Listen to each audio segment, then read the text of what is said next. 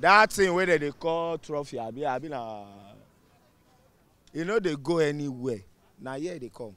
I don't expect penalty. I dey expect straight winning. Like this, I dey expect Nigeria win either 2-1 or 2-0. Because if I say make the opponent no score, me say themselves come from another country now. Themselves they serve their God. But we now 3-in-1 view. They serve Juju, they serve both Muslim and Christian. Oh, more we get here.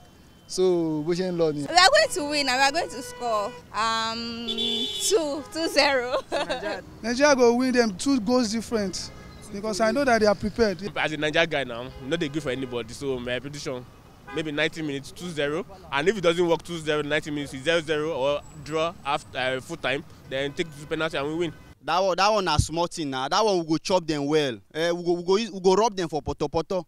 That one a small thing. After all, you know, say all those people say na struggle. Now they take reach the level where they did. But that one no be problem with us. Since we don't face them before like twice, that one no be issue. Or now we reach here now, at least our players, the team don't ginger them for body.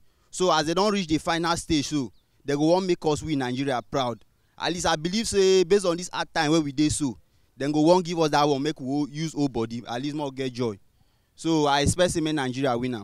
Normally maybe like 10-0. They took the game game by game. The first match it was not really okay, and then they went back to the drawing board, decided taking the game as it comes. So for me, I think they should be able to work on it. And then I think for the Super Eagles, I think this is just an advice for the Super Eagles.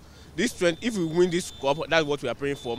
We should not throw away the player. We should build on it. We should be sustaining the momentum day by day. Don't throw away the player. You could look at 2013 Super Eagles that won the Nations Cup. We threw away all of them. Then we start building again. So we should also sustain this tempo, bring in new players. Some players that need to retire them, bring in new players, and then add to the tempo. I think we can go a long way from that. Nigeria will win. Traditional 2-1. For me, so far they are. It's be quite impressive, and I think it's okay. And I don't believe and say that cup, you know, they go anywhere. That thing where they call trophy, you know, they go anywhere. Now here they come. Because Osimhen no fit for our hand. Oyanecho no fit for our hand. Most men like that, they no fit for our men. Because Kanu show up yesterday. Peter Obi dey there yesterday. But we no see Baba. Whether so normal, our guys did well yesterday.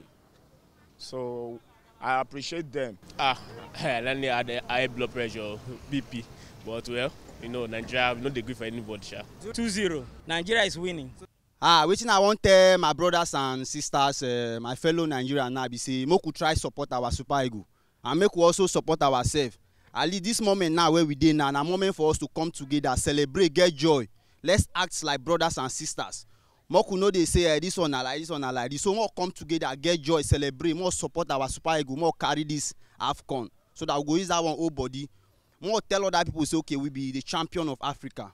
But we are trying to maybe boost our African country. Maybe we know that we are Africans. I'm an African, but we want to try to Nigeria maybe win the AFCON. Tomorrow or be next tomorrow, every year, maybe they win. We are Nigerians. We are giants of Africa. We support to win every cup for this country. So basically, when the AFCON competition started, Nigerians didn't play too good. And I remember telling a friend that when Nigerians start playing like this, right, we end up in the finals. And today, we're in the finals. They are doing well. They are doing great. It's not easy. It's not easy to qualify to that final. You see the spirit of Nigeria, you see togetherness, what it can do. So all of us, we were so happy. And we thank our players. They show encouragement. They show rockedness, resilience. So we are so happy with our players. They make us proud. Every match, they are picking up. Every of the match, they are picking up. So that is our happiness. It can't happen. It can't happen. In fact, God already said we are coming back home with this trophy, so nobody can stop it. And we are bringing back the cup. That one is for sure. You can see the smile in my face. The cup is coming back to Nigeria. All I can say to all the Nigerians out there is, please come out there, support our team, let us soar high and fly like the eagles. You dey compare giant of Africa with another ant? No, tell me now.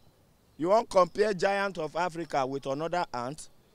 Normally na to smash am like this now. Mash am. Ivory Coast, because actually I was praying for Congo to win. You know, Ivory Coast, they were almost out of the tournament and they are now coming back. They are just like a wounded lion. They want to win because the mentality, we are going to fight against them with mentality. They are bringing their mentality that, oh, and then they have the 12-man advantage with the fan. It's going to be a very difficult match. And if you look at our attackers, I think we have pacey attackers. Those who can run and we should try to use more of the flank. Because if you are playing them with the midfield, it's very, very, very difficult. Try to play the ball through the flank, and then I think we should be able to win. And then if you can just drag it to the extra time and penalty shootout, our goalkeeper is very good. So why not? We can win the match. African as a large, because some of the Africans, like those people that are eyes white, like Morocco, they don't do claim Africans. Let's just put ourselves together. Because some of the Africans also, they don't like Nigeria. You understand? They don't like Nigerian. Like yesterday now, before the ball started, some people at South Africa were saying that if Nigeria should win, they are going to cause war over there. You understand? That must not be like that. It's not supposed to be like that. You don't understand? It's football, it's an entertainment. It's not a war front.